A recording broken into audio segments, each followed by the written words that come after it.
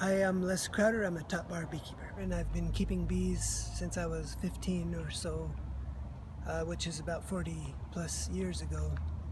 My grandpa was an organic gardener back in those days, and I was always interested in how to raise food without poison, basically.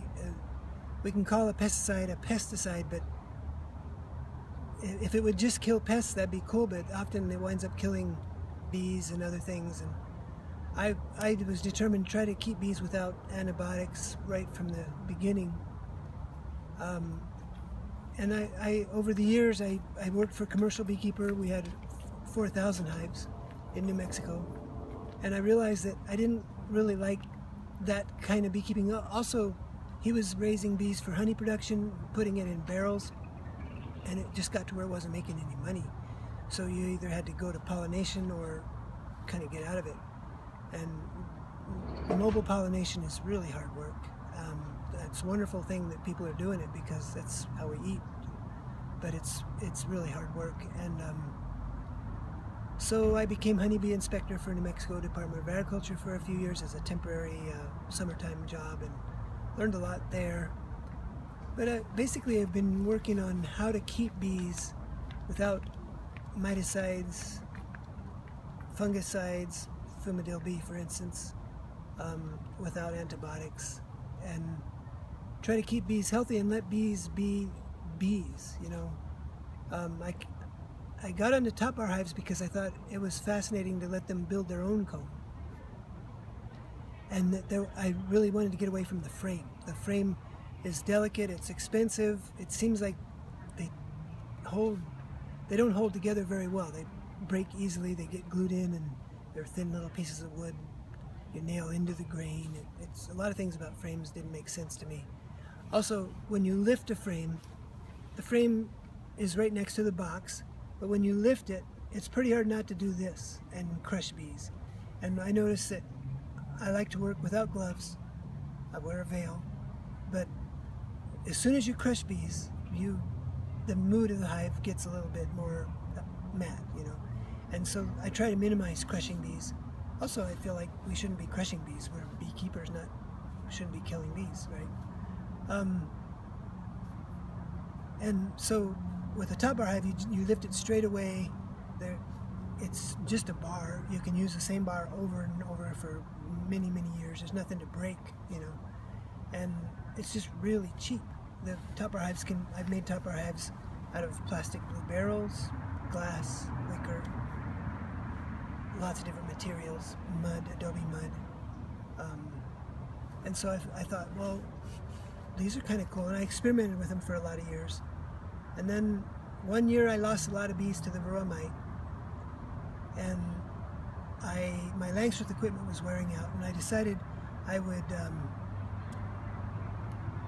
try 30 top bar hives as a business experiment because they were so cheap. I could make them for almost nothing.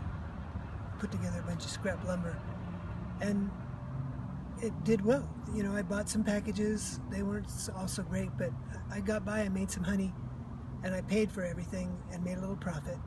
And then I thought, well, then I could go ahead and reinvest in my Langstroth equipment. And then I thought, yeah, but I could have twice as many or 10 times as many top bar hives for the same investment. So I built more top bar hives, and basically I've never looked back. Recently I helped a friend of mine who bought some of my old Langstroth equipment, and he's still using it. I can't believe it. And he asked me, he said, does this kind of make you feel like going back to Langstroth? And I said, no, actually, it makes me feel like, boy, I'm glad I don't have to do this anymore. It's so nice to just not have to mess with the frames and lift the combs out and not crush bees. And then I don't have to extract. I just go out to the bee yard with my buckets, brush the bees off the combs, cut it into the bucket, put the top bar right back, crush the comb, pour it over a strainer, and then bottle it. And I melt the wax, and I lose a little honey production. I gain a lot of wax production. The wax I make money with because I can make salve and lip balm, and I can sell it to herbalists. Herbalists really like treatment-free beeswax because a lot of our treatments contaminate the beeswax, and they don't want to make lip balm with pesticide in it. sometimes there's enough miticide in our beeswax that it can actually kill the bees. So how much of that do you want on your lips or your kids' lips, you know? So I feel like top bar hives have a place in the world. They were first started in the mid-70s, and for years I was the only one I knew, and then I knew one other guy, and then a few other people. It seemed like when women started really coming into beekeeping, a lot of them gravitated to top bar hives for a number of reasons. One, that you don't lift heavy boxes, but for whatever reason, women just seem to feel like they just feel more attracted to top bar hives. They feel like they're more natural. I got into a little controversy with D. Lesby over the cell size, because I let my bees build their own, and if you let them build their own, they build a variety of cell sizes, and she felt like they should be on small cell size. And I guess I call myself the permissive beekeeper. I let them build whatever they want. I figure, how would I know what's the right cell size? And my bees don't try to regress me into small shoes. They let me wear whatever size I want. So I'm going to let them live in whatever size they want. One of the objections I've heard is, well, then they might build a whole sheet of drone comb. I said, yep, they might. Well, drones don't make honey.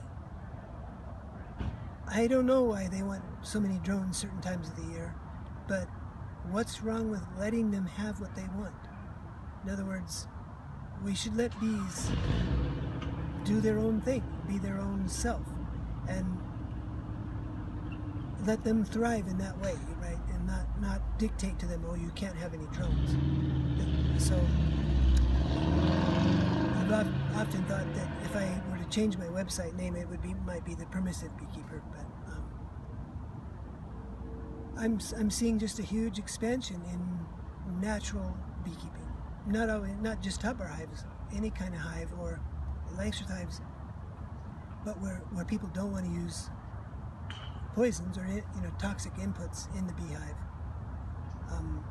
And that's true, of course, throughout agriculture. We're seeing grass-fed beef coming back, grass-fed dairies. People want food that isn't poisonous, and that includes honey. And people want to raise bees in a sustainable, healthy way.